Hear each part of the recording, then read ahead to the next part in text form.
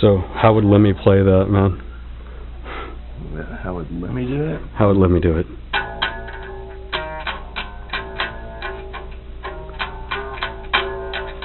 You got to crank that thing through at least 4 Marshall full stacks.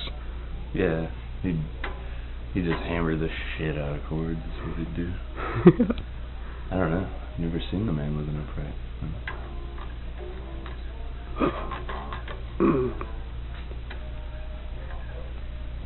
In a way, there's like, I feel like there's nothing sillier yet more emotional than that sound of flat wounds on a fretless neck.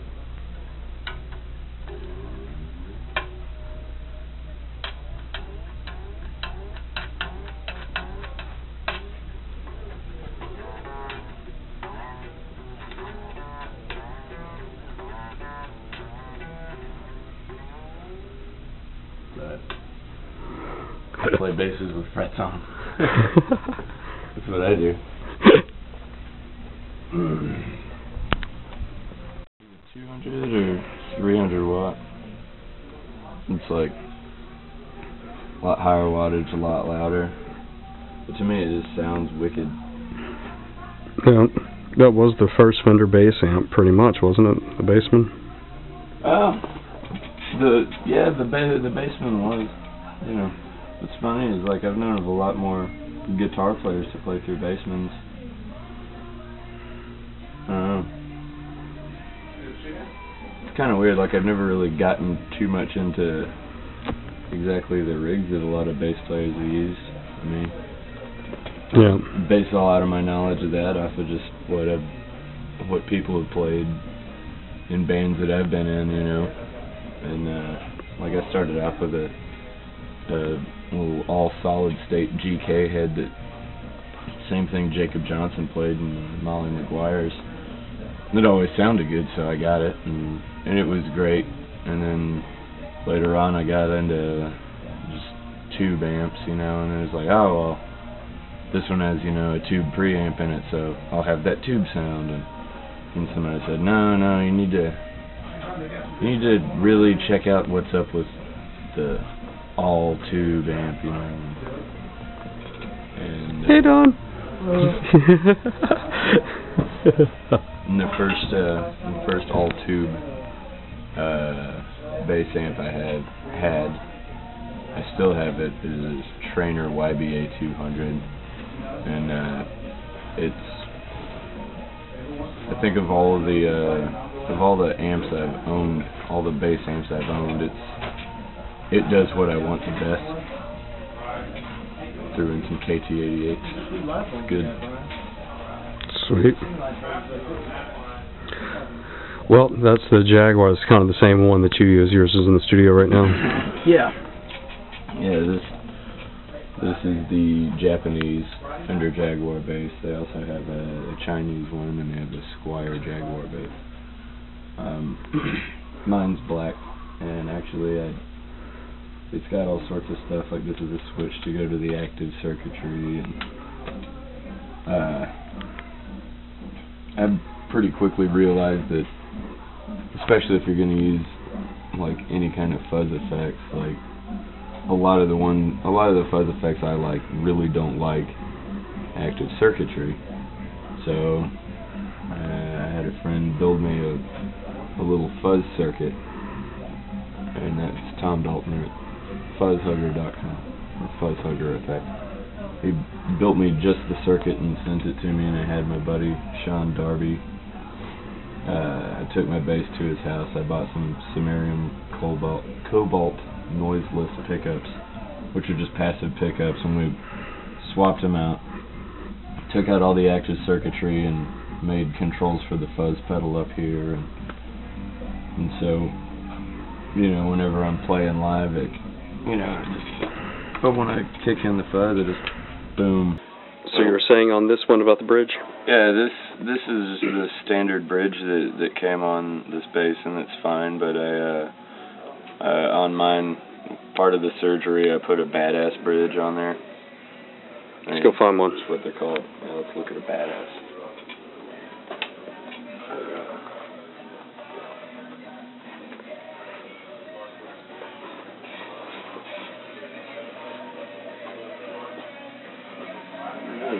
anything actually come?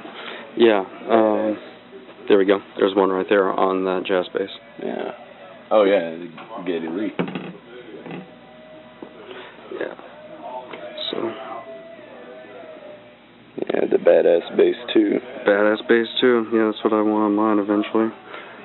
Yeah, I recommend it. Like, smoother feeling, and it's just a more heavy duty bass plate. Everything on there is get more resonance to the body. Yeah, it's real solid and a whole lot of contact area. You know. So you like Geddy Lee? Man,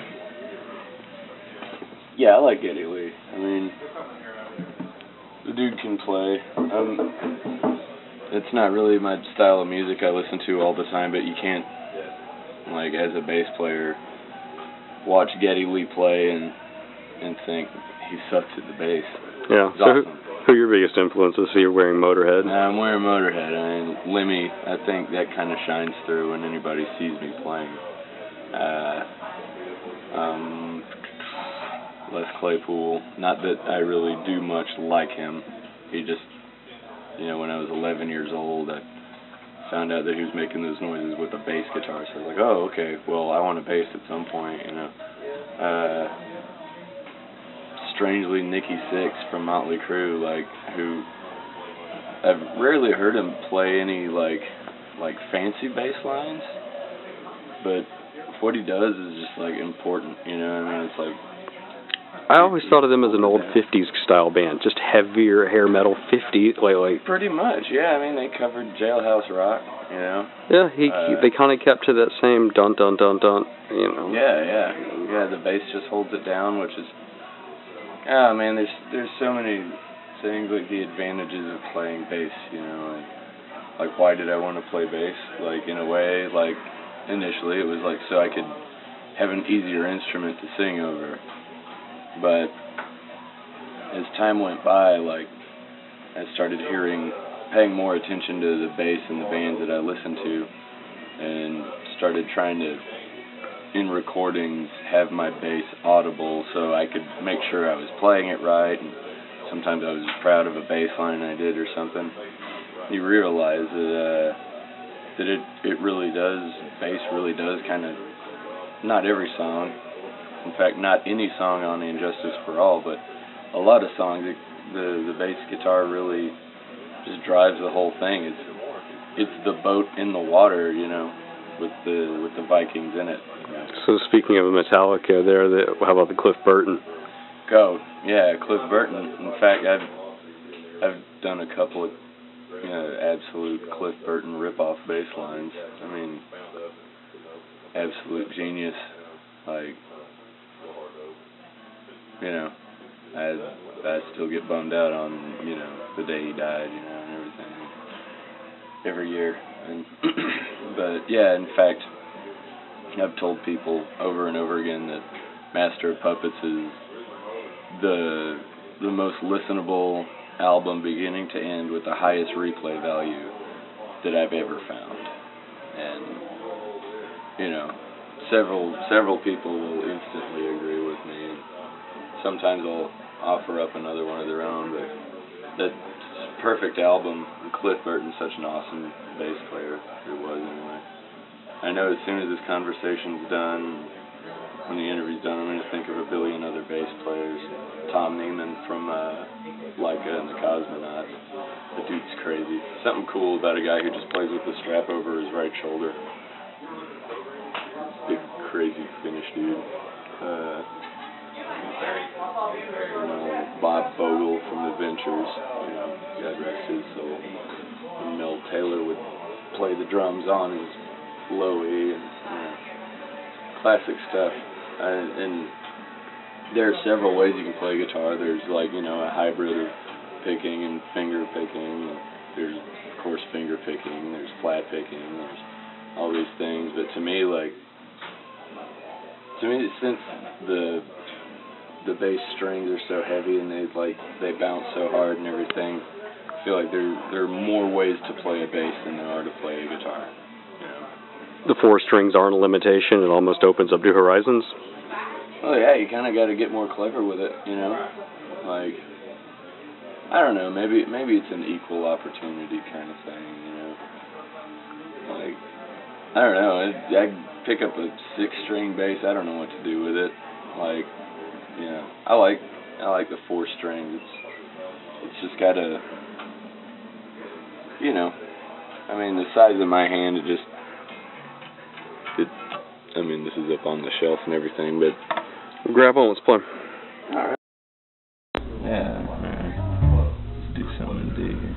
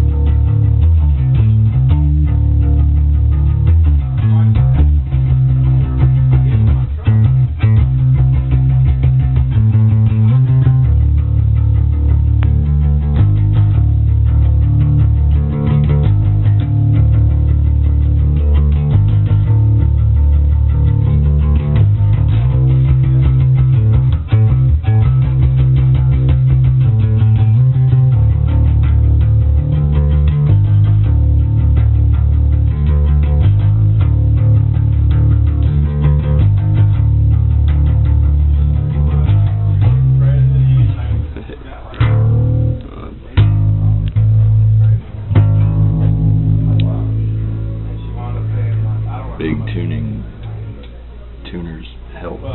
Yeah. Sometimes what's the biggest. Have you ever sustained an injury from a bass? Well, I've been shocked. Yeah, actually, just recently I was writing a song, and it's had about a week to heal up, but I just straight wore through my finger. Like, it had a hole in my finger at the end. Was it worth it? Oh, yeah. Got the song halfway written, you know? It's like, and it's just a bass line like this. I'm starting to mess kind of with chords, though, like, you know, that I'm usually a one note at a time kind of dude, but, you know. So how does the process come to you? Well, I just got to sit down with the bass and just start hitting notes. And, actually, like, I picked up a bass and plugged it into this amp and just had Motorhead on the brain, so I started doing this, how it goes, like a...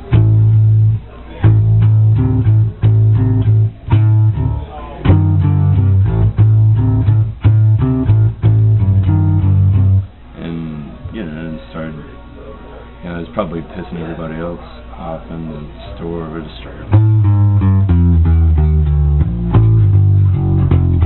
Yeah, like just. It sounded a lot better when I played it yesterday, but it had a lot of walks and stuff, and like.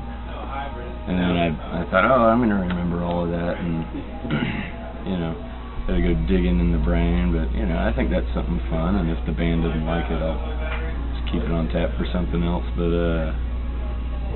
yeah, everything is really just. You know, I play something I like by myself, and then, you know, sometimes I'll play something at band practice, and everyone will say, oh, that's cool, and I'll just jump in. And, I don't know, the writing process changes every time I write anything, you know. But most of the time I was messing around at home, played something I liked, brought it to the band, you know. A lot of times I'll be playing guitar, and then I'll show it to the guys in the band. They're like, "Well, that sounds like a wicked bass line, so do that on the bass line." All right, you know. About what percentage of y'all's songs is written predominantly on the bass to begin with? I don't know. I mean, you know, probably about the percentage of songs that I sing, and there's been a couple that Drew sings that I started writing the music for. On the bass, you know, I just try to imagine that when I'm doing my bass line, at some point that's all that somebody's gonna hear. So I try to do something interesting. I mean, even if it's just like the one I'm working on right now with, it's got like just bounces on the E over and over again forever, like you know, I mean, I've already, as I was coming up with the bass line, I was already coming up with lyrics and vocal harmonies and ideas for the guitars to fill space, and you know, and I bring it up to the guys, and of course, I mean, they all, pretty much entirely, everybody writes their own parts and everything, and so I just try to, you know, lay down as much of a foundation as I can, and hope that those guys have some interesting ideas for the building on top, you know, cool balconies and, you know, burglar bars, whatever. But sweet.